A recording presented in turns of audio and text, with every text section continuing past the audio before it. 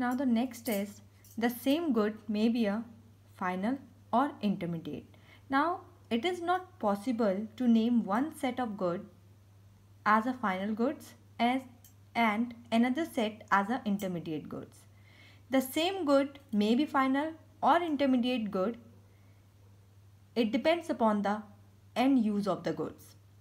For example, sugar used as a raw material in the production of biscuits is an intermediate good, but sugar used by the household in milk or tea is a final good.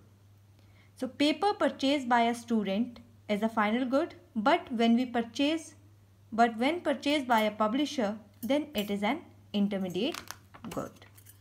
Next is all capital goods are producer goods, but all producer goods are not capital goods. Producer goods are all those goods which are used in the process of production, or you can say producer goods are those goods which are used in the production of other goods. These goods include: first, goods used as a raw material by the producers like wood used to make furniture. Second, goods used as fixed assets of the producers like plant and machinery. So unlike fixed assets of the producers, goods used as raw material are not durable use goods. These are single use producer goods. These cannot be used in the process of production. Thus, the same wood cannot be repeatedly used to make furniture.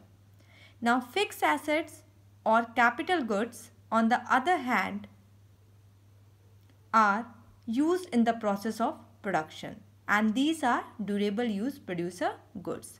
So thus, while all capital goods are producer goods, all producer goods are not capital goods. And the last one is all machines are not capital goods. Now a sewing machine in a tailoring shop is a fixed asset of the tailor.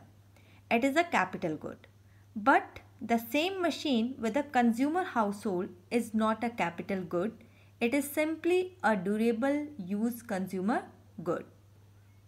Likewise, a car with a tourist company is a capital good, but the same car with a consumer household is a durable use consumer good. So while identifying goods as capital goods, we must make sure about their end user. If the end user of a durable good is a household consumer, then it is called durable use consumer goods. On the other hand, if the end user of durable good is a producer, then it is called capital good. So capital goods are only those durable goods which are used as producer goods, not as a consumer goods.